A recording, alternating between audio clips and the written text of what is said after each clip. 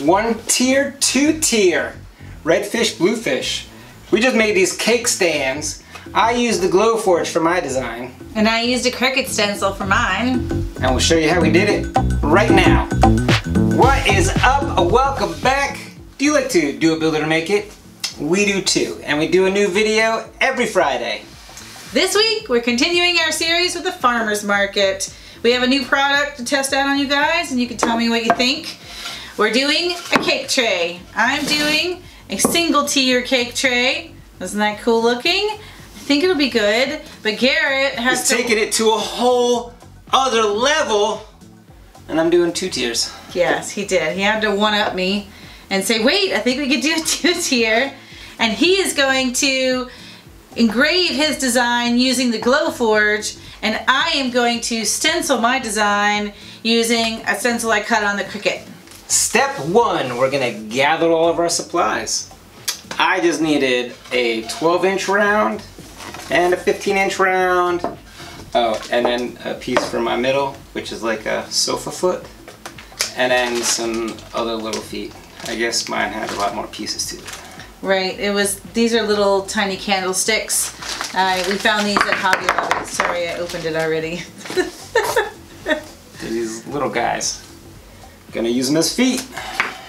And I am using a 15-inch round, and this was serendipitous. That's a break it, you buy it kind of thing. It is. I was looking for something else, and I picked this up in Michael's, and I dropped it, and it cracked and it broke. So I glued it back together, and we're going to use that for this project. Now, I won't sell it at the farmer's market. I'm just testing this out. So don't want you to think I'm going to sell it like that. But once I got it here, I thought, what a great base for this cake tray. So that's what I'm going to use for mine. Step two. Oh, I had a backup. Step two. Oh, now we're going to paint. I'm going to lay down a base coat of this tin white. It's like our go-to lately because we have so much of it. And I'm going to start with a base coat of this chalked up paint that we got from Monty Tay in slate, because I'm going to do 2 layers of paint on mine for distressing. Not me, I'm just doing 1 layer. 1 coat, Garrett. 1 layer, 2 tiers. Doing a lot of painting with this tin white. Tin tin tin.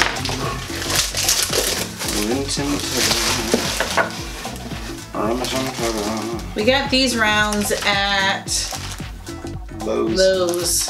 Yep. They had them in 12s, 15s, 18s, and did you see some of them like were they were big. Table size, right? 36 inch? Yeah, that's what I was thinking too. I was really surprised. Step 3. Now we're gonna do our designs. I'm gonna mask mine off using this giant masking tape.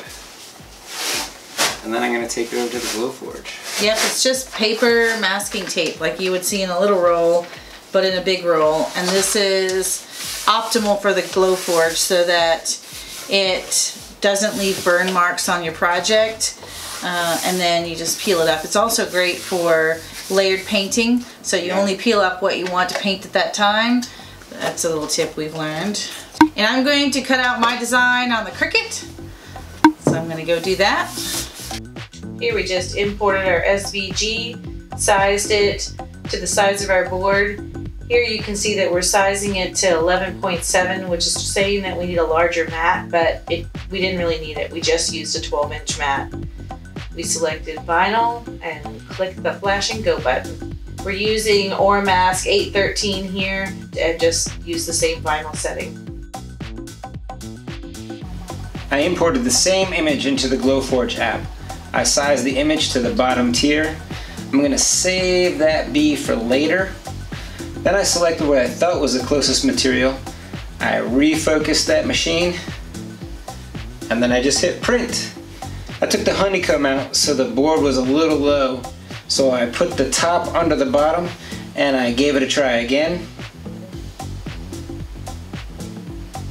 Now, once that was done, I had to rotate the board And then I rotated the image. I removed what I already engraved.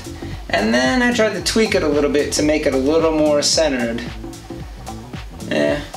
Really, now it looks a little wonky. Then I swapped the top and the bottom, and I engraved the bee. I have my stencil all cut. Now I'm just going to peel the backer off and apply it to my 15-inch round. The thing about this stencil is, one, because I can't get my nails done, I have nothing to try and pull the backer off. And then two, I have a bunch of paint on my fingers. I'm not sure this is going to work. I might have to go get this paint off first.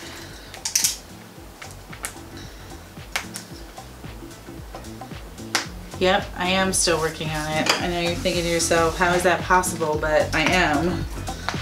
Still trying to peel this back. Ooh, I got it, I got it, I got it, I got it.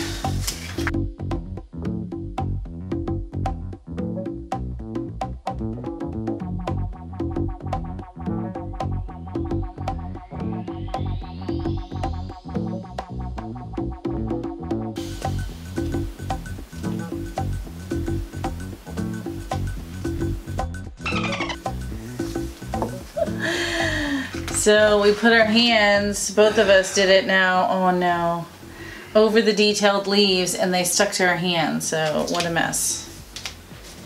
See, it's kind of missing some pieces. Can you see it? They're on my arm. See? Alright. Doesn't always work out perfectly the first time. Let's cut it again. Let's cut it again. Alright, let's do it. Mine's going swimmingly.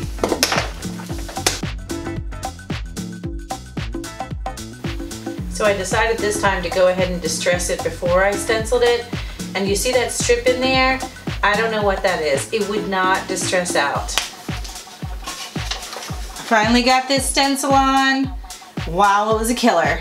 It was a killer.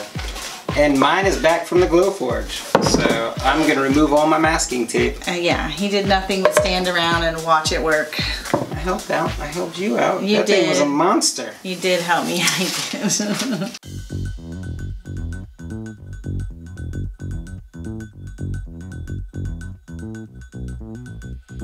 Man, look how tight that looks.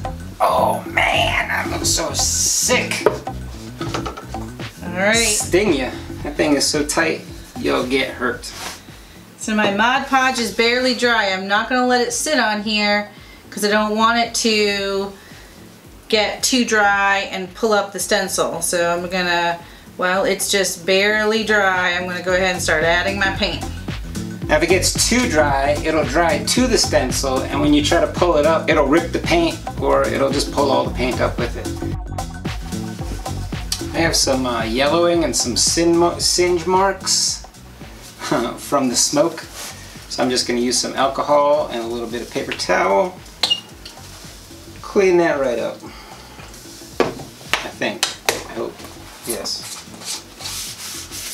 What's he going to do to the chalk paint?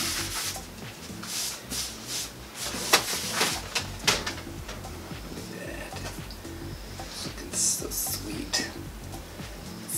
So sweet. Dude, what's mine say? Sweet! What's mine say? Dude. Yeah. Now what's mine say? Sweet. What's mine say? Dude! What's mine say?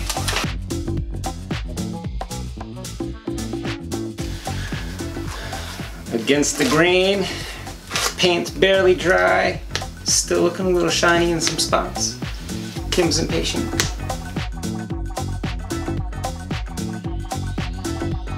Step 4. Now we're going to glue it together with a little bit of this crazy Gorilla Glue. Yes, Garrett is still on his never-ending quest for the fastest glue adhesion on the market. Yes. So when I find it, I'll let you know. He can't stand to wait for the glue to dry, and so he brought me these two test pieces, and he said, look, I just glued it. Can you even pull it apart? Can you even pull it apart? So we're gonna try the Gorilla Super Glue on this project. So I take this little screw out of the bottom of my sofa foot, and then I'm gonna start gluing. You just really have to glue your cake piece on, right? Yep, I have my little stand, and that's all I'm gonna do.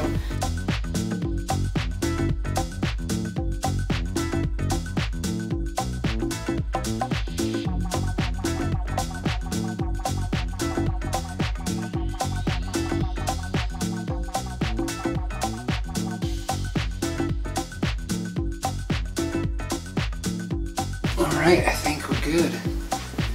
I think we're good.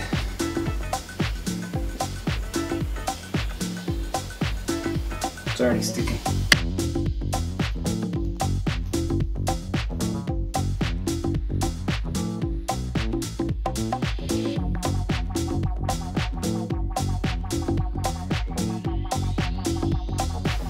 Alright, what do you guys think?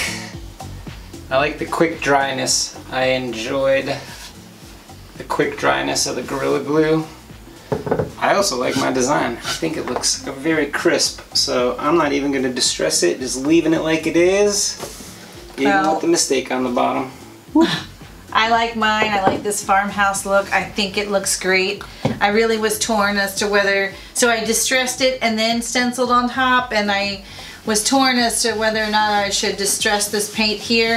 I think I'm going to leave it as is, because I think the color I've chosen for the words kind of matches the distressed underneath, so I think it looks good. I'm just going to leave it. Yeah, I like it. We just got to find a way to mass produce those for the farmer's market. Yeah. This was a little easier to mass produce. That was a little more... Yeah, what do you think? What do you think about our additions to the farmer's market? Which one should we bring? One or both? Would you buy a cake stand at a farmer's market?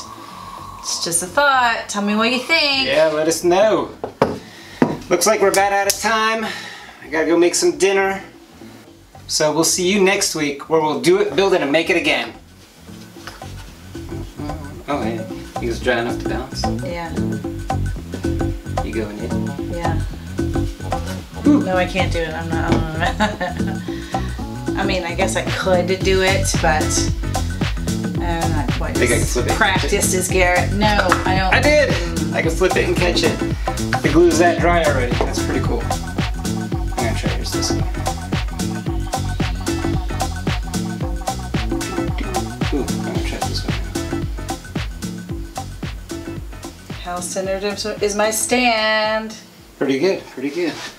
Woo.